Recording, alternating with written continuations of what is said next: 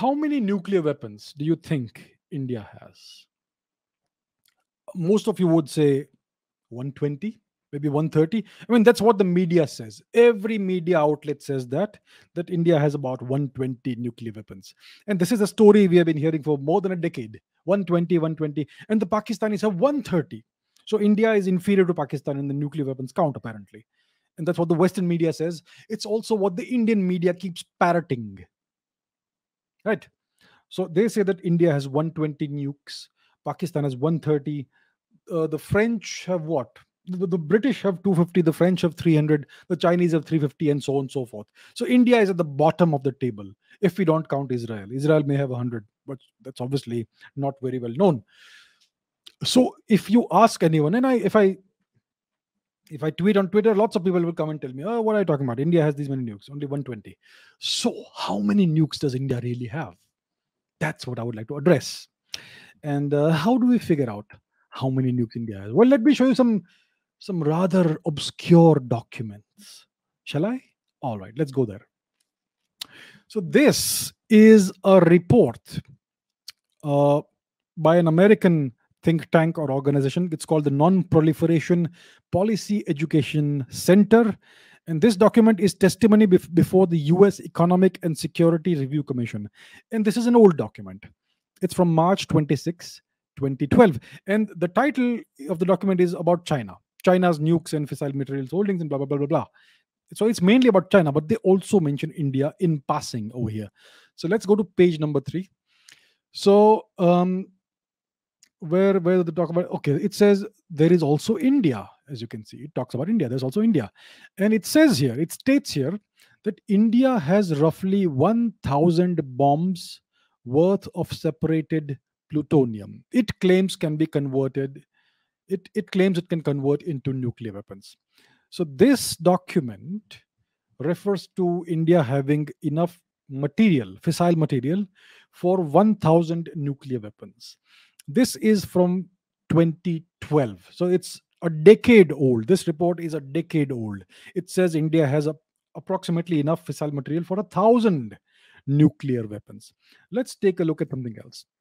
This is a Pakistani newspaper, The Dawn. It's quite famous, very well known. This article is from 2015. All right. And so what does it say here?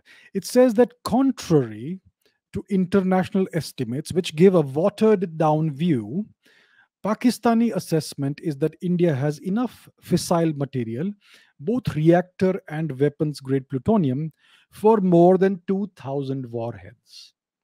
So the Pakistani estimate is twice of the estimate from 2012, which was from the US. So in 3 years' time, the estimate has doubled. Now let's take a look at a more detailed document. This is a document from 2017. It's a discussion paper from the Harvard Kennedy School Belfer Center for Science and International Affairs, which is a very well-known, well, I don't know what to call it. Think tank, is it? Or is it a college or whatever it is, right? So this is a very detailed document, 66 pages. Let's go to page number 60. So this is a table of Indian and Pakistani fissile material weapon equivalent potential, right? So let's talk about what it says about India. It says India has 0.59 to 0.79 tons of weapons grade plutonium. India has 5.5 tons of separated reactor grade plutonium and 11 to 14 tons of unseparated reactor grade plutonium. And India has about 3.2 tons of highly enriched uranium 235. So the weapons potential based on this data is that India has enough fissile material for between 2,261 to 2,686 nuclear weapons, whereas the total Pakistani potential is 207 nuclear weapons. So this, my friends, gives you a more accurate estimate of the nuclear weapons potential that India has. It doesn't mean that India has 2,000 or whatever nuclear weapons. It means India has enough fissile material, plutonium and uranium, to build up to 2,686 nuclear weapons.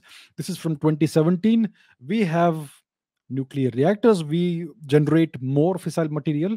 So, if the trend continues like this, we would certainly have more than enough fissile material today in 2022 for more than 3,000 nuclear warheads.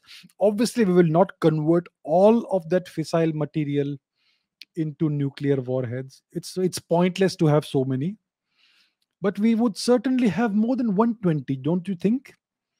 We would certainly be able to match whatever China's nuclear warhead count would be. Of course, they have not made it public, but we can have a few, have a reasonably accurate guesstimate as to how many nuclear weapons they would have.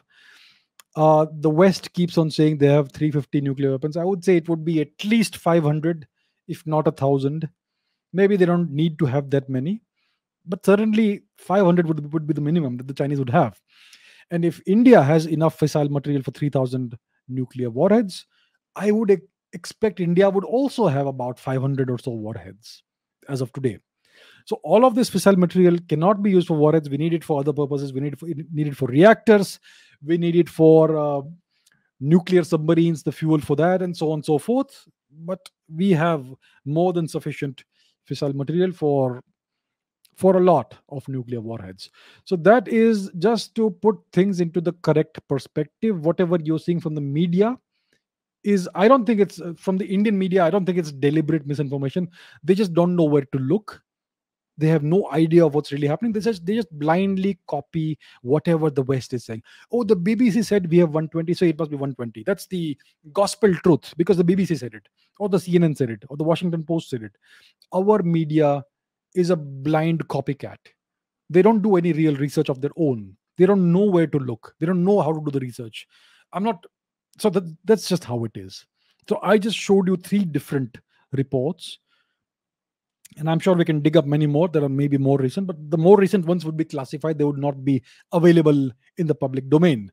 So that's where India stands. We have way more nuclear fissile material than just enough for 120 nuclear warheads. We have way more than that. So from that front, India is well covered. Our nuclear deterrent is strong. We can deal with any potential aggressor.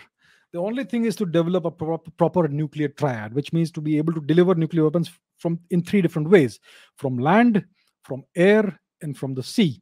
So we have, I think, now completed the triad because we have nuclear submarines that can remain submerged for a very long time. We are developing newer nuclear submarines that would have enhanced capabilities. So we are doing well on that front as well.